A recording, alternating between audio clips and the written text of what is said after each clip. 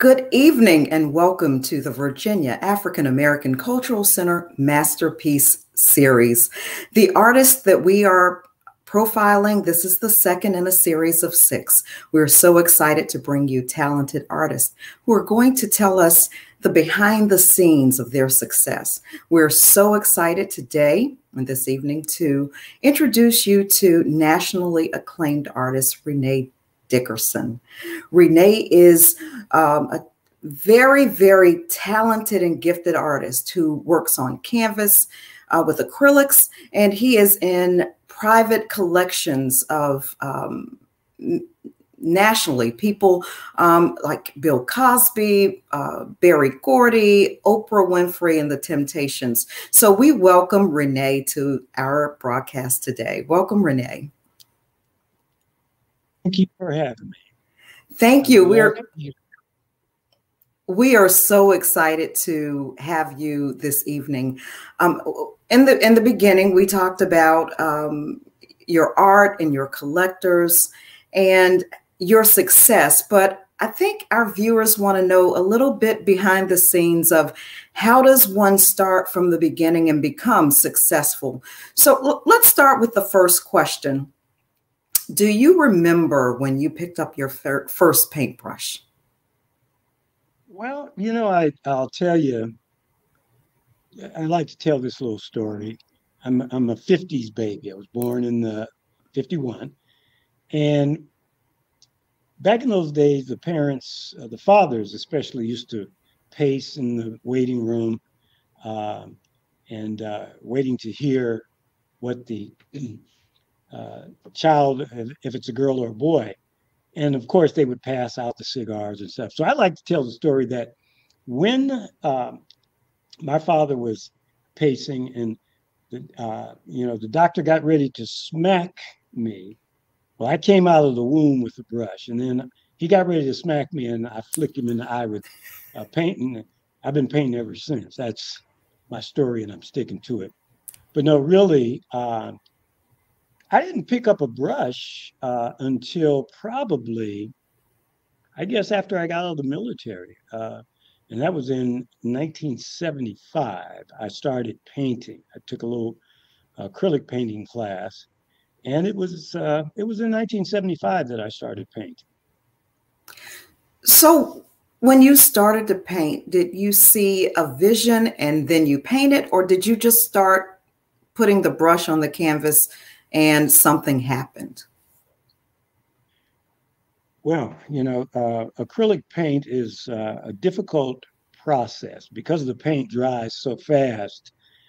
And I started kind of a glazing type of technique.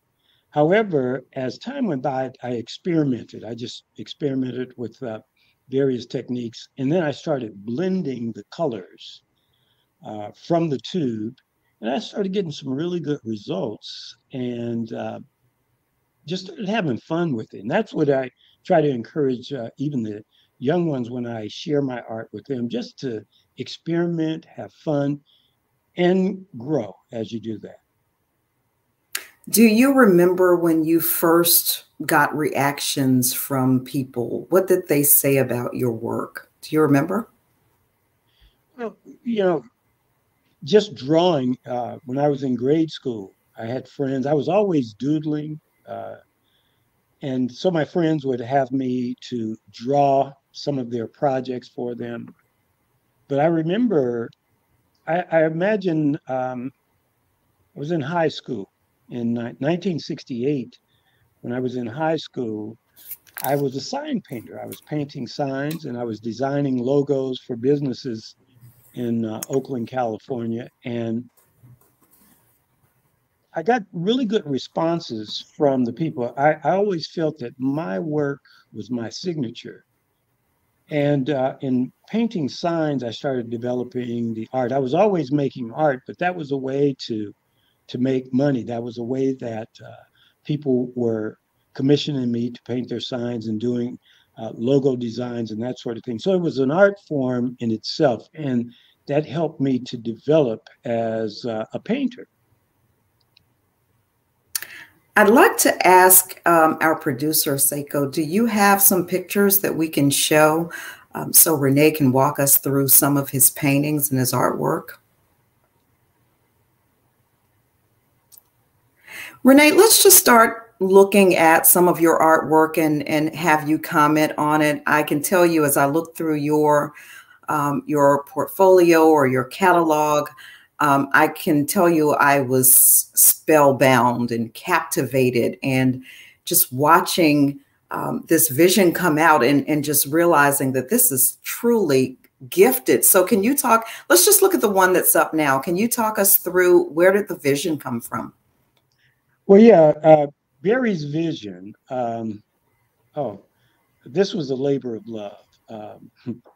Of course, Motown was the backdrop of many of our lives, just growing up. And I remember the first time I heard a Motown song, it was Smokey Robinson and the Miracles, Shop Around, You Really Got a Hold on Me, Mickey's Monkey, all of those. I was in an art class, and I was invited to be in a group, a singing group. And of course, I wanted to be a part of that.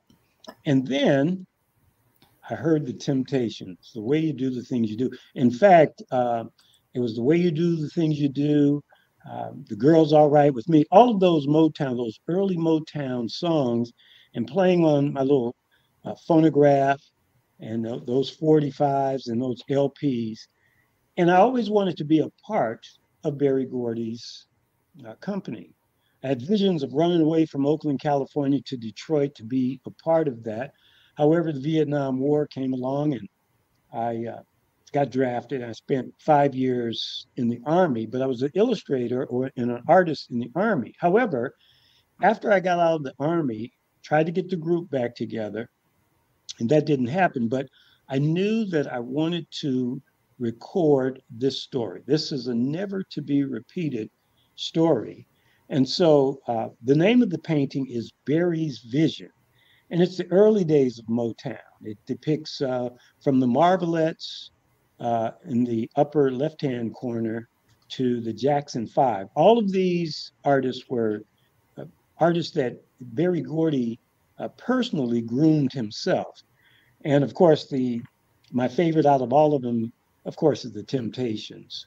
And I have a long history since 1992. I've had a history with the Temptation, especially Otis Williams, who is a very dear friend of mine. And but it was the recording of this particular story. I wanted to capture the essence of the early days of Motown.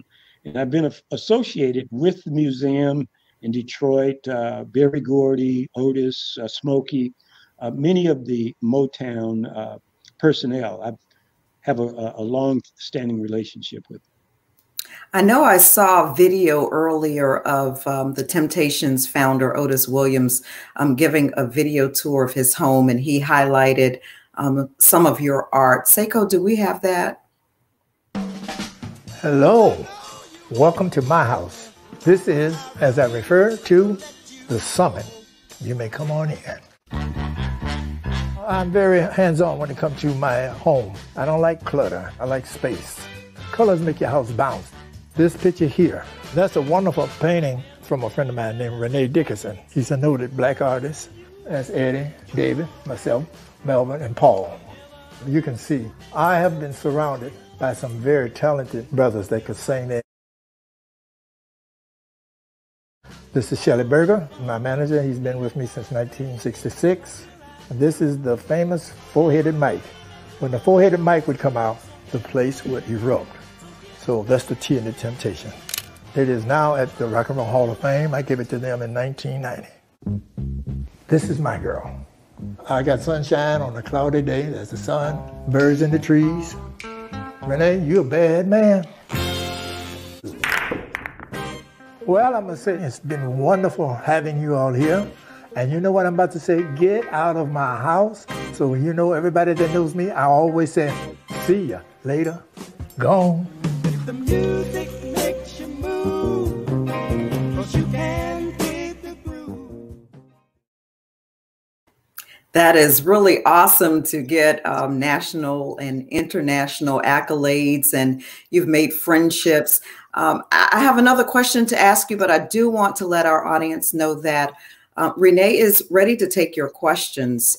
If you'd like to leave a question in your comment box, and we will show some of your questions, and Renee will answer them in real time. I wanted to take this time also to let the audience know that Renee is working on an original art piece, and we are going to have an auction for the rest of the month.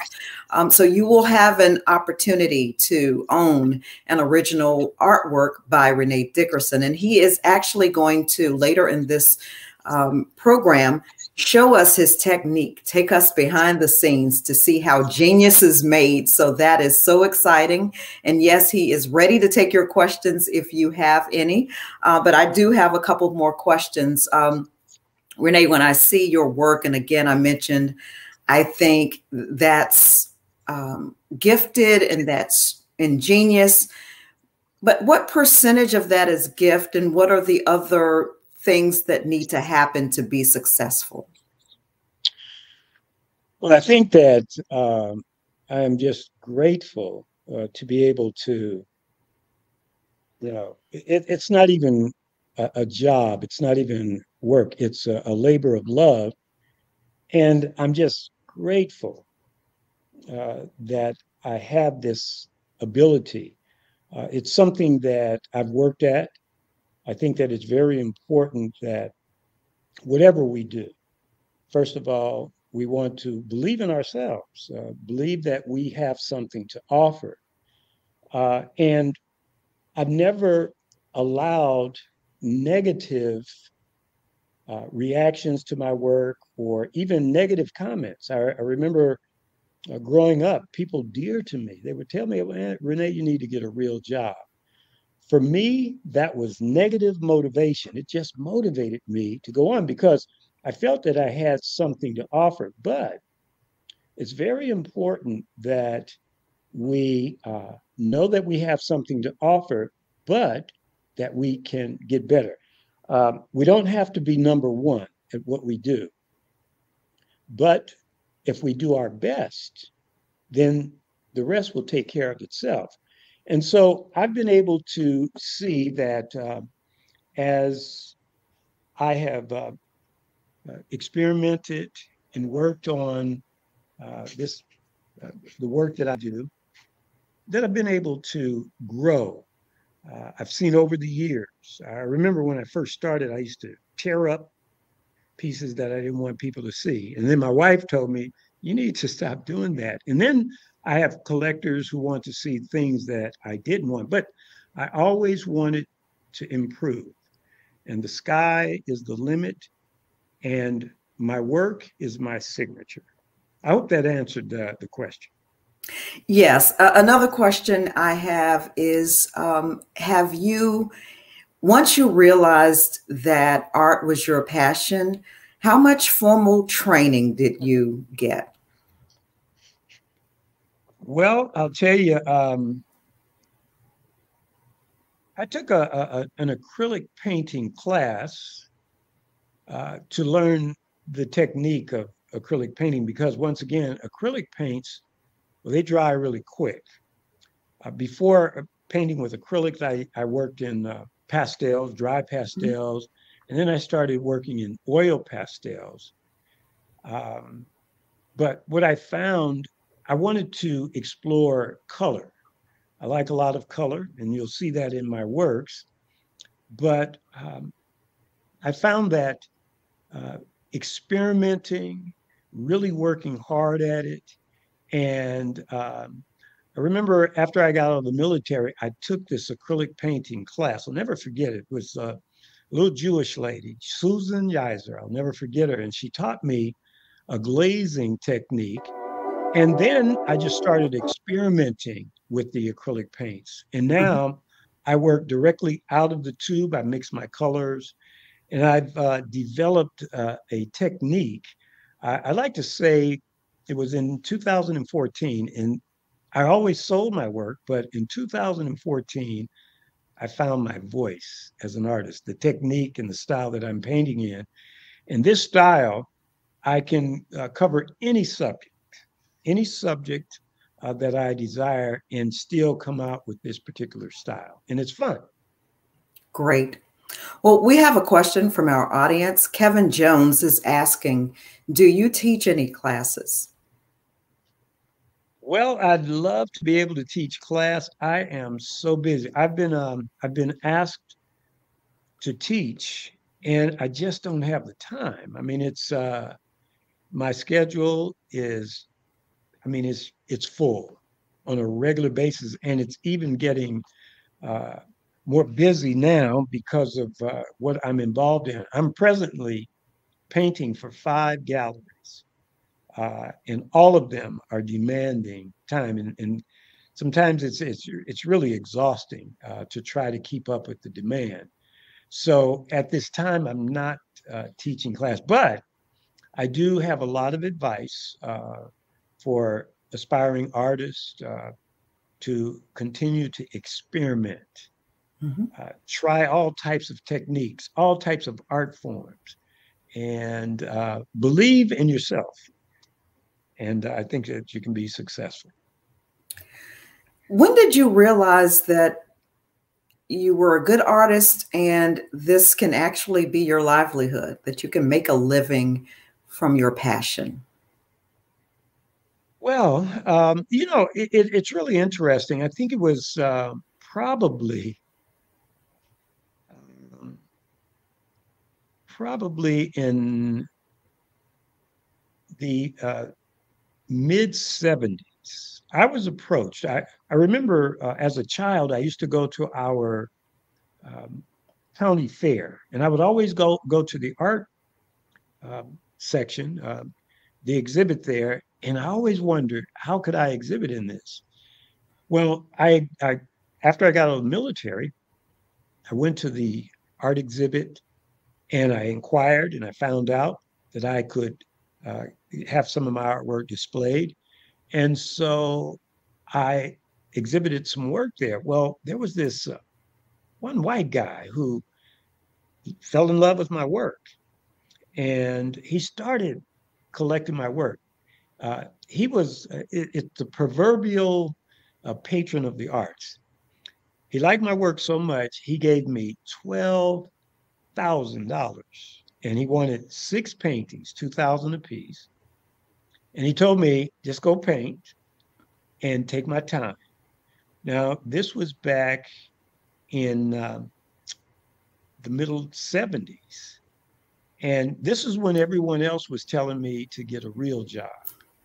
And here was a man, total stranger.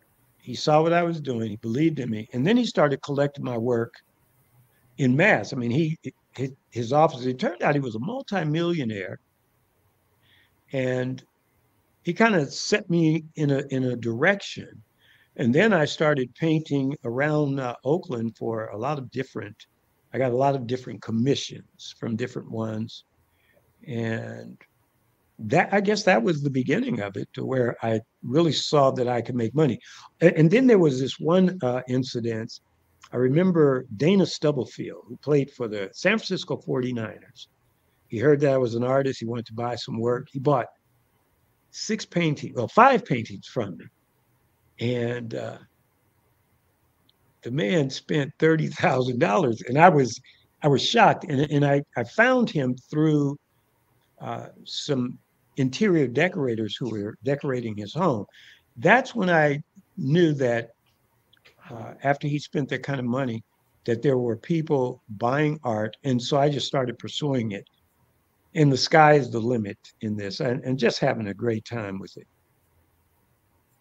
Wonderful. Seiko, do you have another piece of art that you can share? And while you get that ready, there's another question from Brianna Gaines, who says, Mr. Dickerson, it's an honor to be with you. What is your favorite location to create? Where? Well, I do have a studio, a little small studio in my home. So, I just get out of bed and walk in another room and there I am at home. And I've always worked at home. I've always, even before I moved here to Virginia, I've been living in Virginia now for 20 years, but I always had a studio or a space in my home. Sometimes it was the living room.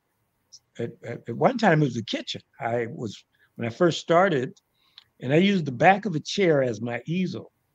But I felt that I wanted to do this work, and I was always producing. And it's very important to me to start and finish work. So for the most part, I like working in my little studio and having that time to myself. Nice.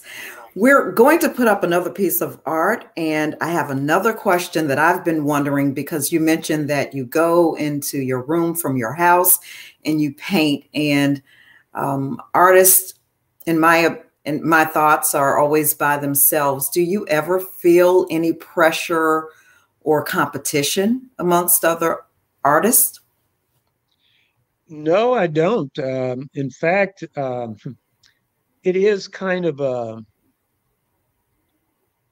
solitary type of profession. In fact, I go into this world, and it's an opportunity to not only create, but I'll spend a lot of time just looking at the work, wondering what's my next move. And I find myself oftentimes working on 4 or 5 paintings at a time. Is problem solving. So what I find is what I bring to the table, I try to make it unique. And so I don't feel that I have to compete, or I'm not pressured by other artists, other individuals, because I think that when you bring something unique and you're doing your best, you don't have to compete with others. You know, it's not a competition. But it is knowing that you can get better at what you're doing. We just, while you were speaking, we saw a painting. Can we see that painting again? And is this an inspiration from your relationship or friendship with the Temptations? And can you talk more about your friendship with the Temptations and Otis Williams? And I know you've done some, not only private collections for them, but you've also done some albums. Can you talk about that while we look at this beautiful, stunning picture? Well, this picture, this particular painting, their signature song, their anthem, they called it, My Girl. And for their 50th anniversary, they were going to be in Virginia. They were working at Wolf Trap with the Four Tops. And so I was in a gallery in Leesburg, Virginia, a little small town in Virginia. And I wanted to do something really special. And so I got in contact with Otis, and I wanted to take advantage of their being in town. And so I created My Girl. And that particular painting, it tells the small story of my girl. Sunshine on a cloudy day, cold outside, month of May. And even down in the left-hand corner, I have a silhouette of the Temptations. But when we unveiled this painting, we had the entire group in the gallery. We had about 300 people in the gallery, and we sang My Girl to the Temptations. Then we unveiled this piece. Now, oh, nice. This is a very important piece, because right now, with their musical, we have plans to produce a T-shirt as well as a print that will be sold as merchandising at their musical on Broadway, as well as in their various concerts and some of the other gift shops that are music related in various parts of the world. Great. That is a gorgeous, gorgeous piece. We do have questions from the audience. Audience, if you're listening and you want to leave a question, you can also please just leave them in the comments, and René will answer them and live. And that is one other question I would like to ask before we're going to auction an original piece from René. We'll give you instructions on that. The auction is going to be up all month. And also, we're able to take your questions live now, but we do want to talk more about the organization that is sponsoring this event, the Virginia African American Cultural Center. And we would like to introduce the members of that organization. Board member Shavette Jones is here today, and she is going to tell us more about the Virginia African American Cultural Center, and more importantly, let you all know how you can be involved. Good evening, Shavette. Good evening, Dee Dee and Renee. Thank you all so much. So far, this has certainly been a fascinating conversation. And thank you to all of you who have joined us this evening to hear from such a gifted and talented artist. We hope you had an opportunity to also join us last month to hear about the Mosaic Steel Orchestra from Dr. Anthony Haley, and will be able to join us next month for another evening featuring Don Pearson, a legend in the music industry. The Virginia African American Culture Center would like to continue bringing programs and programming suitable to all ages for your viewing pleasure. And we are only able to do this thanks in part to the generous support of our members, donors, sponsors, and those interested in ensuring that the Virginia African American Cultural Center will be a regional leader in generating historical and cultural content through programs, artistic performances, and curated exhibits. Our mission to collect, preserve, interpret Virginia's African American history, culture from the mid-1600s to present is what we are here for. And perhaps VACC's founder and chairman, Dr. Amelia Ross Hammond, may have said it best when she said, "It will be a place where local residents and tourists can learn about the richness and the diversity of the African American experience relating to their lives historically, aesthetically, spiritually, and culturally. It will be the highlight of the contributions of African Americans to the region and establish a tourism asset for Virginia Beach. So please consider becoming a member, a sponsor, or donor, or volunteer. Annual membership start at just $25, and more information about ways you can join VACC or support us can be found at vaccvb.org. And now here's a short video about the future of the Virginia African American Cultural Center.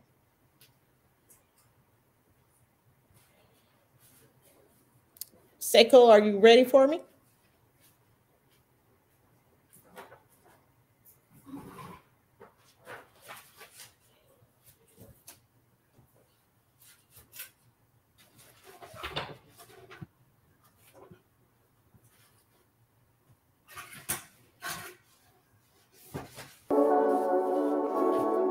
Coming soon to Hampton Roads, the Virginia African American Cultural Center will be a place that brings people together, celebrating African American history and culture, providing educational opportunities, fostering meaningful interaction, and bridging communities.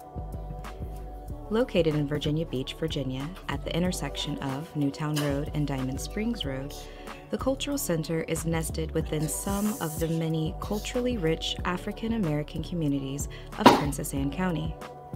This prominent site along a well-traveled corridor is a visible beacon of innovation and celebration for the African American community.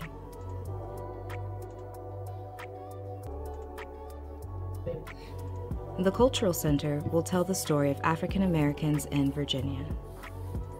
Co-Ed Q. The building's design is arranged according to this guiding formula. Co, meaning community, Ed, meaning education, and Q, meaning culture. The site design is planned for 2 phases. Phase 1, the community center, further named the Drum, and Phase 2, the performance center. The site will provide community gathering space, outdoor recreation space, and ample visitor parking. Here, in the recreation area, restored basketball courts with new architectural landscaping features adjoined, bridging connection to the drum. Resting atop the drum is the sacred circle, intended to serve as a green roof, allowing for outdoor learning and instruction. Taking a closer look at the project phasing, let's look at Phase 1. Beating as the pulse of the project, the drum will occupy Phase 1. The drum functions as the co-ed part of the formula. The drum's elliptical form offers a multifaceted facade to all sides. The sweeping serpentine sight walls serve as outreaching arms that both embrace the drum and welcome its neighbors. The sweeping sight walls also help create a gently rising hill, allowing for multifunctioning use and moments of discovery. Topped with a green roof, the drum lives as an expression of nature, sustainability, and learning. Soon after Phase 1 is completed and opened, construction of Phase 2 will begin. Phase 2 fulfills the Q part of the formula and will function as the center's primary performance venue. Bringing the site to completion, this final wing of the center will provide larger scale opportunities for formal performances and entertainment showcases, seating up to 250 guests. Sealed within the drum is the Great Room, a space manifest for the great coming together of people and community. Wrapped warmly by the exterior walls of meeting screen system, this flexible space will facilitate programs and gatherings for performance, expositions, conventions, ceremonies, lectures, and more. With the guiding principles of cultivating community, education, and culture, the expanse of the Great Room is shaped to encourage and reinforce these principles. Through a blend of sculptural architecture and artful historic artifacts, the facility will be bountiful in cultural expression and community interaction. Traversing the drum from the upper level of the Great Room, one can enjoy a performance or an event below, view into the art exhibitions beyond, or simply occupy the meeting rooms and administrative spaces available on that level.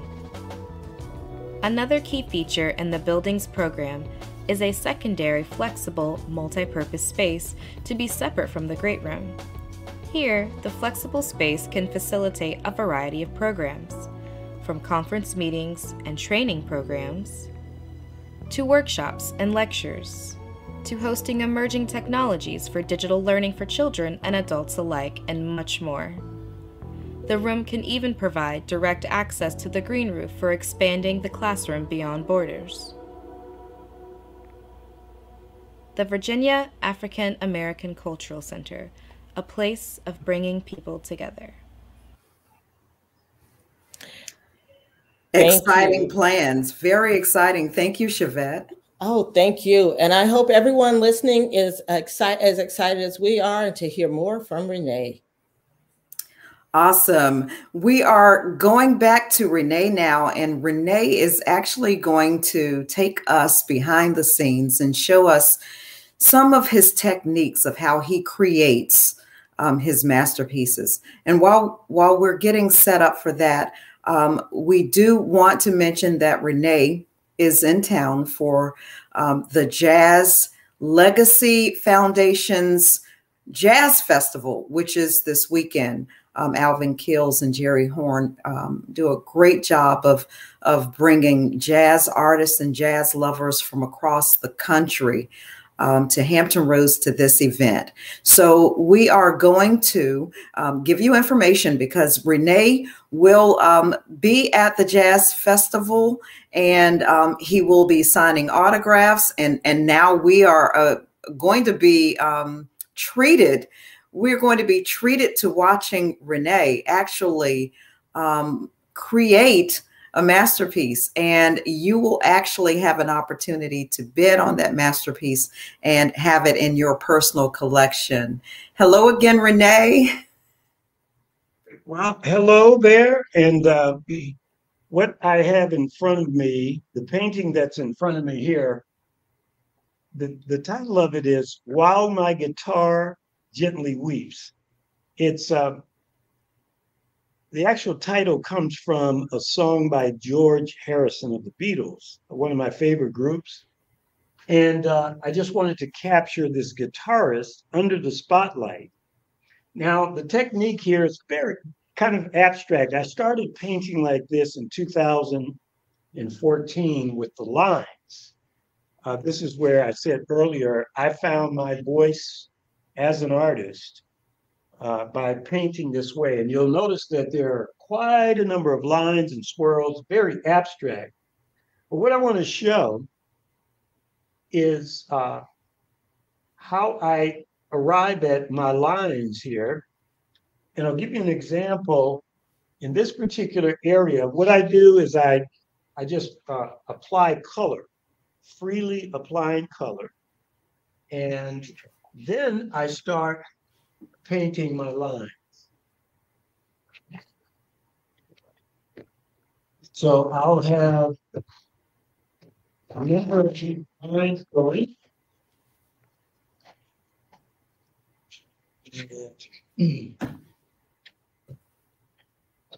And we'll just mention while you're painting, Renee, that this is not the painting that's going to be up for bidding. We'll show you that later. Renee just wants to share some of his techniques on this specific painting.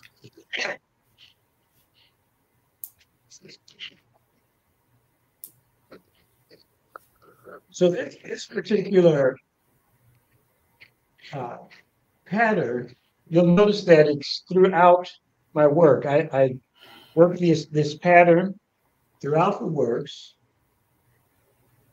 and it's part of my signature style. I'll include this in my skin tones, clothing, whatever I'm painting. It's kind of a recognizable pattern that I will include in the works.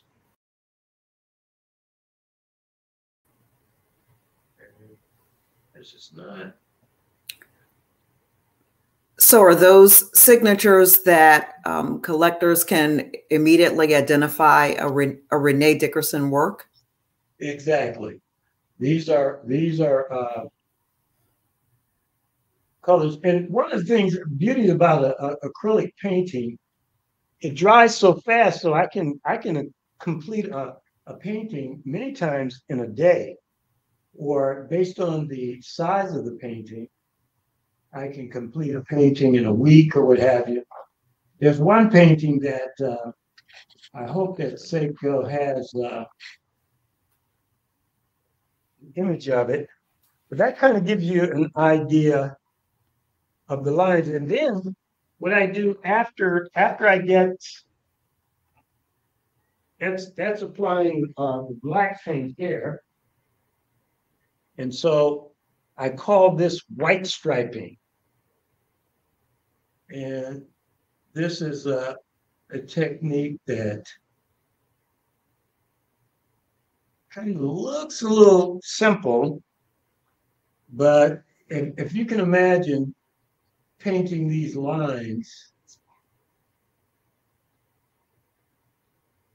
on a regular basis there.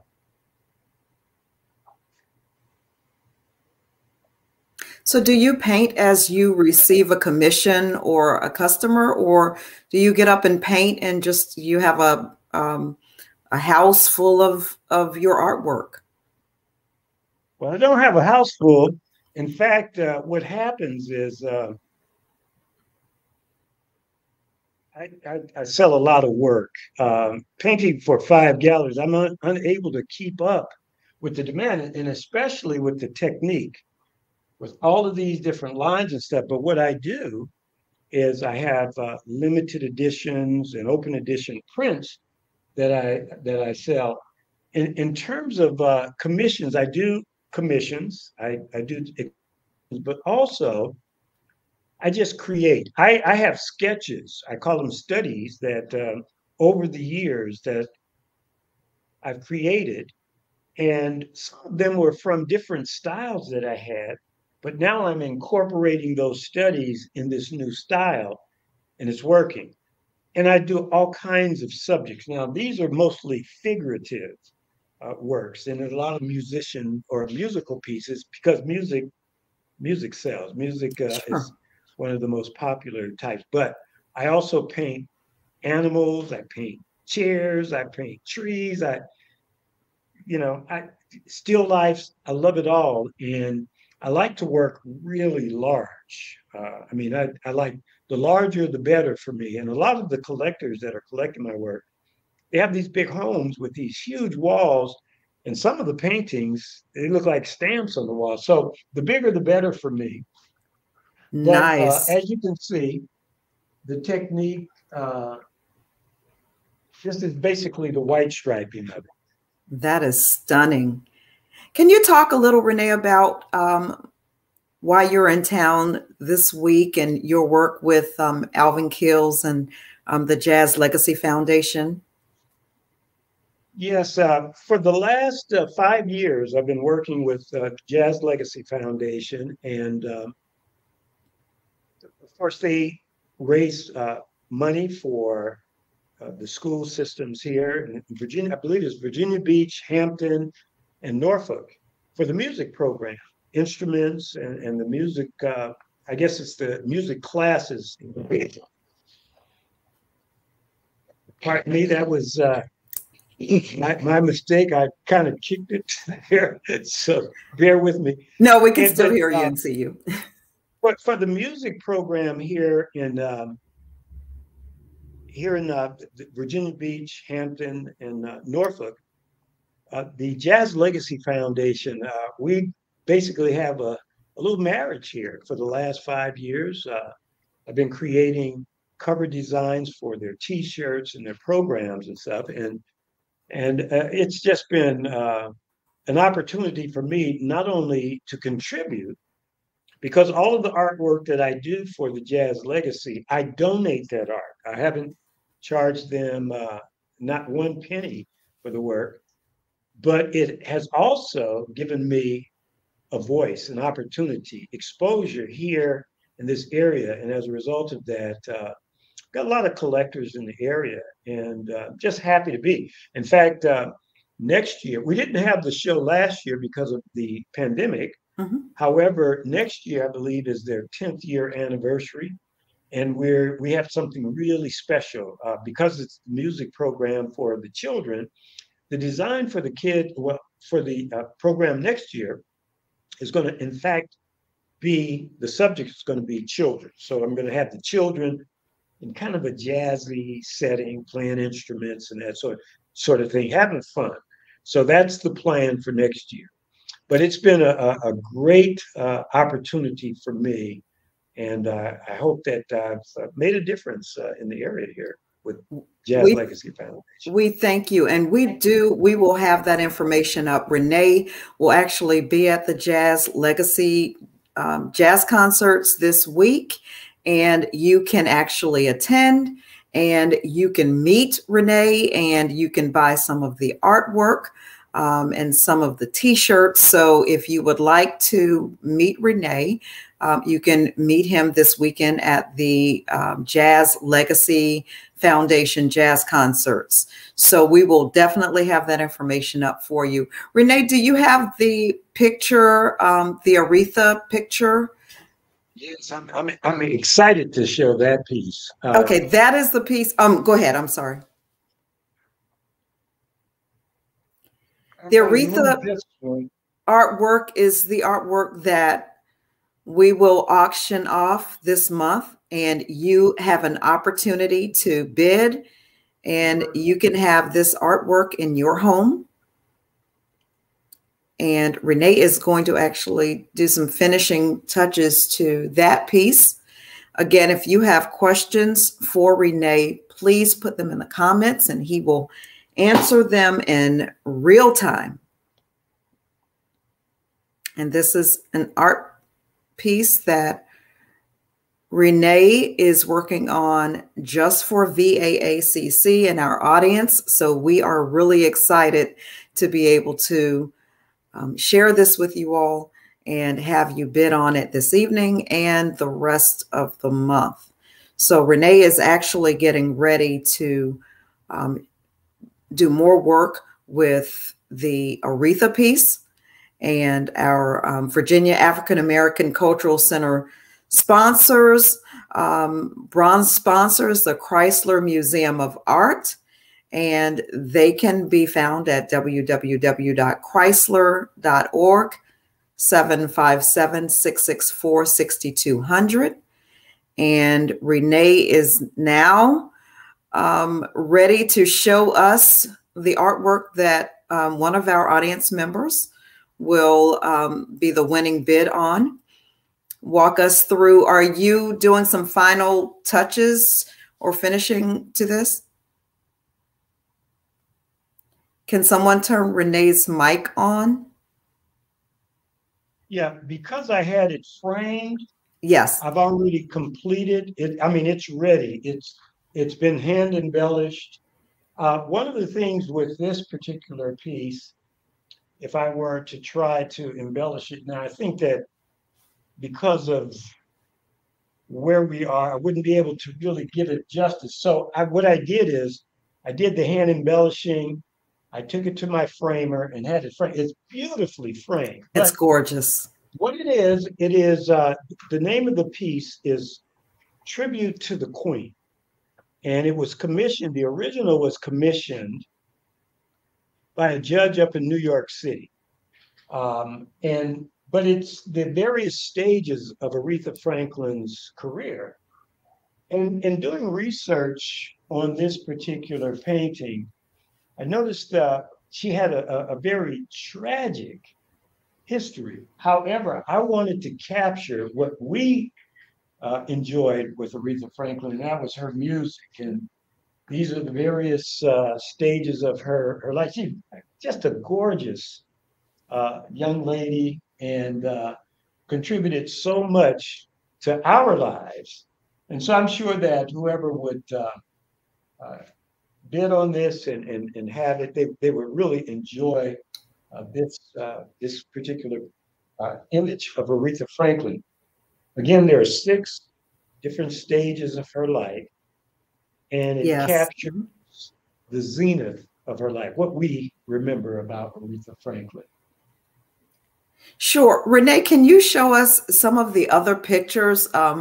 That picture is stunning. Again, I'm always just spellbound at your artwork because the detail, it's like you envision things that are just, it just magnifies your gift. And we thank you for sharing them with us. And we're getting some comments. Do you paint family portraits? That's a question from Kevin Jones. Do you paint family portraits? Actually, I do paint family portraits. I'll tell you, my portraits, I like to do something different. You know, the traditional portrait with the person kind of with an atmosphere around. What I would like to do is to paint the subjects in a setting that is different, you know, than the traditional portrait. So if you have a favorite location, if you've been on, I have this one couple that collects my work, and so they travel all over the world. So what we've done with them is we have them in different settings. They might be in Paris, and so we'll incorporate some of those different things within the portrait. And I find that that's not the traditional portrait, and I like that. I like that kind of setting, as opposed to just having the atmosphere in the back. I hope that answered your question. Yes, Renee, what motivates you? Every day you get up and you create masterpieces. What motivates you? It's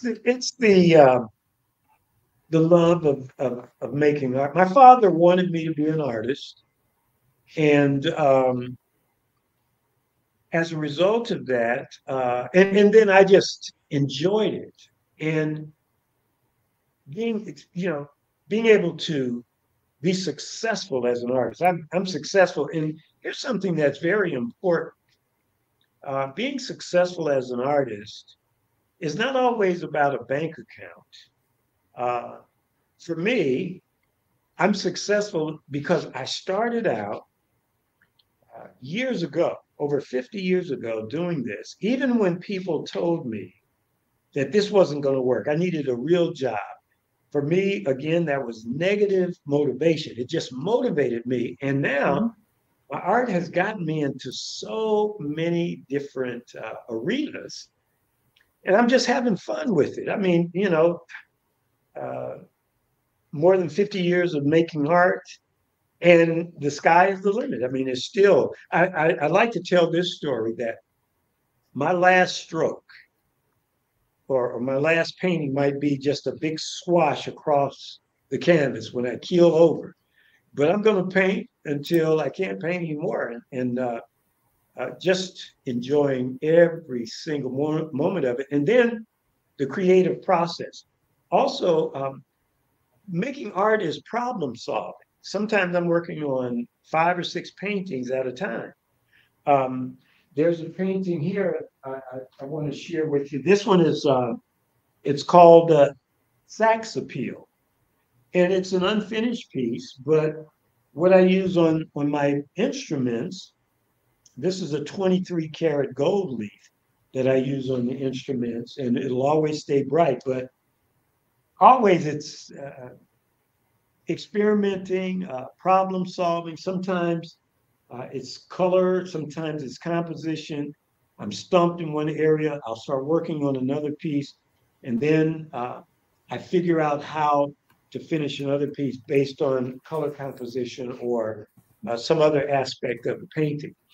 There's one other, a couple of pieces I want to, Seiko, if you can find Please, it. yes, go ahead, please. And while you're getting that ready, René, how does one, if they appreciate art and they want to start collecting art, how do they get started? And more importantly, if they feel they're on a budget, is there a way to start? I think that I think that this is the best advice. Anybody could collect art. I mean, here we live in this country. This is America, and while art could have high prices, but I think that one thing is you find something that you like, a style, an artist, what have you, and if you can meet that artist and make friends with the artist and buy directly from the artist and not go through the galleries. The galleries are going to be upset with me by saying this, but if you can get directly to the artist, we just love to have you have some of our work in your home. I mean, but there are open editions, there are limited editions, there are original works that could be purchased, and then there are commissions. And I think it's important, especially with me, I can speak for myself. I'm willing to work within a budget of whatever. It's not, for me, it's not all about the money. It's not. I think that I'm willing to work within a person's boundaries. So just having them to own some of my work, and I'm proud of that. I'm proud that ones would be interested in this. Now, this next piece, I'd like to, I think we have it ready. Yeah. This was a fun piece. I was doing a show in Washington, D.C., and this was I guess, was the last year of Obama's presidency. And they had the Black Caucus going on in DC, as well as at that time, speaking of museums, the African American Museum was just getting ready to open. So there was this traveling show, the Harlem Fine Art Show, and they wanted me to be a part of it. So they gave me a booth, and we were going to be there for 4 days. And so I wanted to do a portrait. I call these portraits in René vision.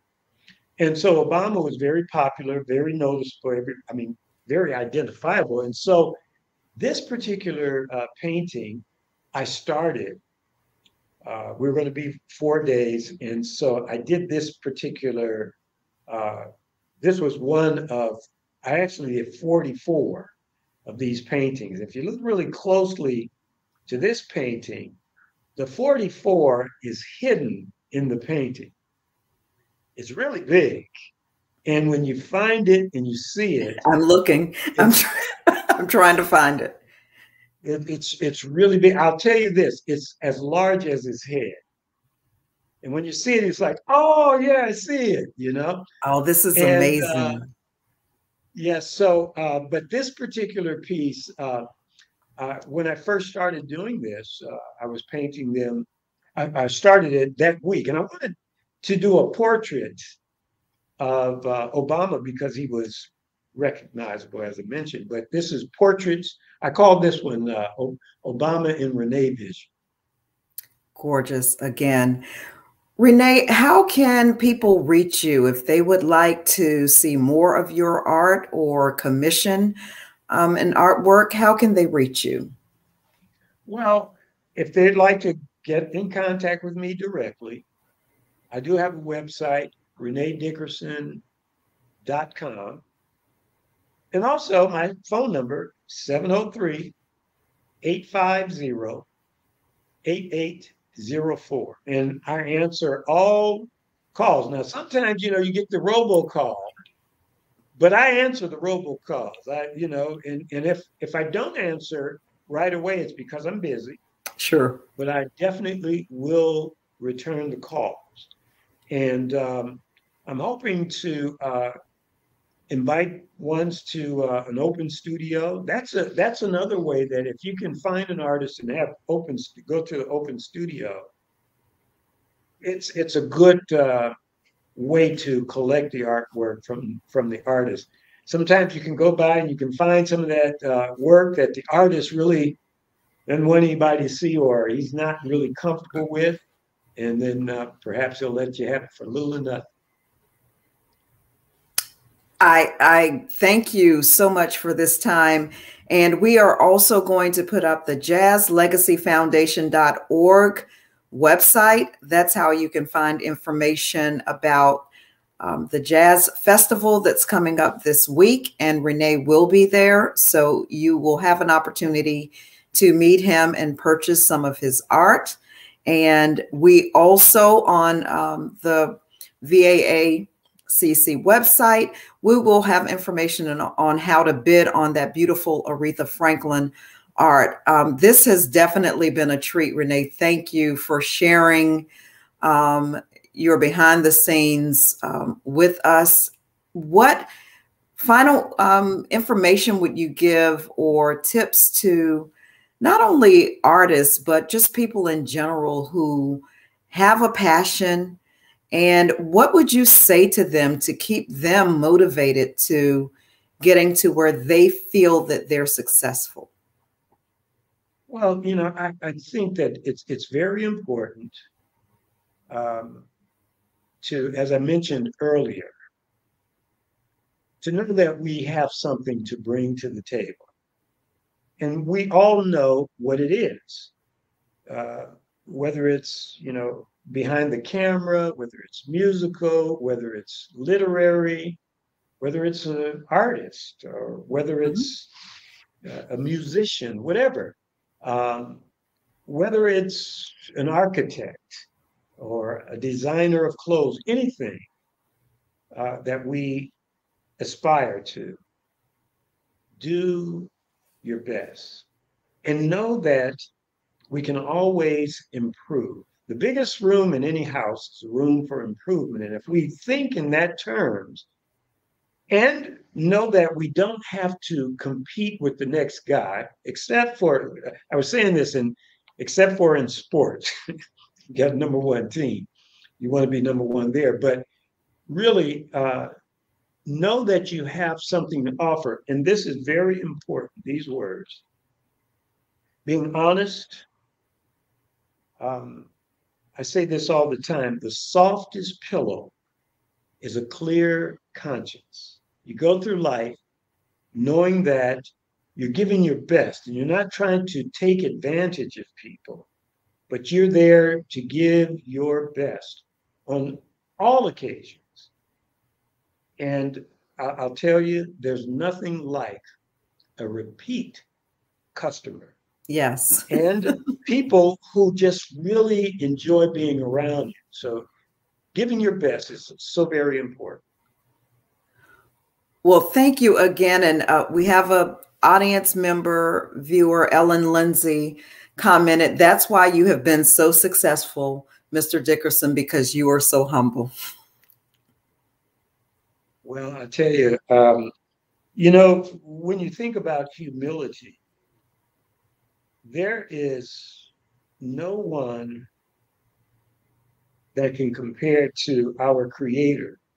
He humbly condescends to deal with us lowly humans. So we're encouraged to be imitators of God. And so as a result of that, you know, we can just grow. We can grow and have something to contribute to the short time that we have living on this planet. Absolutely. René, it has been an honor to spend this evening with you and learn about you and your craft. And we can't thank you enough for sharing with us this evening. Thank you so much. Can I add one more thing? Yes. I do have, if you were to Google René Dickerson, a retrospective, then there is it's 50 years, and you can see some of my early works and where I am now. A retrospect, René Dickerson, a retrospective. Okay. Google René me. Dickerson, a retrospective. Is that a video form? Yeah, it's in video form, and you'll find it on YouTube. Wonderful. Thank you so much again for this opportunity to share your insights and your wisdom and your genius and your artistic masterpieces with us. Thank you so much. And on behalf of the Virginia African American Cultural Center, I will reintroduce Shavette Jones, board member, and she will have closing remarks.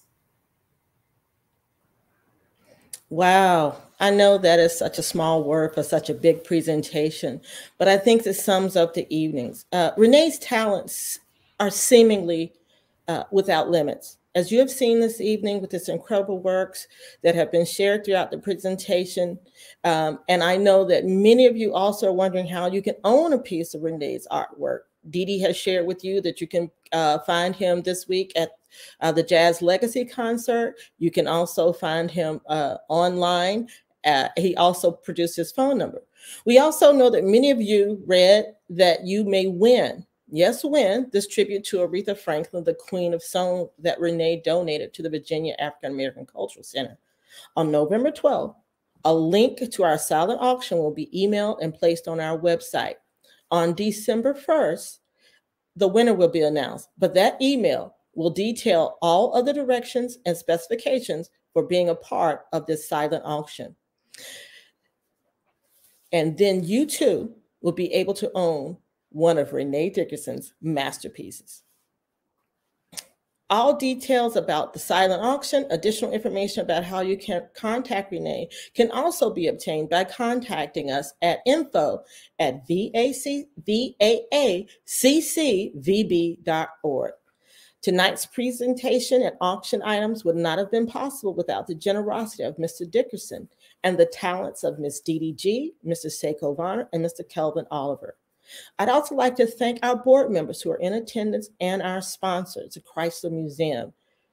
The entire Masterpiece Series is funded in part by the Virginia Beach Arts and Humanities Commission Community Grant. Please register to join us for another exciting evening on December 23rd with an evening with Maestro Don Pearson. If you would like to see more programs and programming like this, we invite you to support us by joining VAACC and going to our website, VAACCVB.org.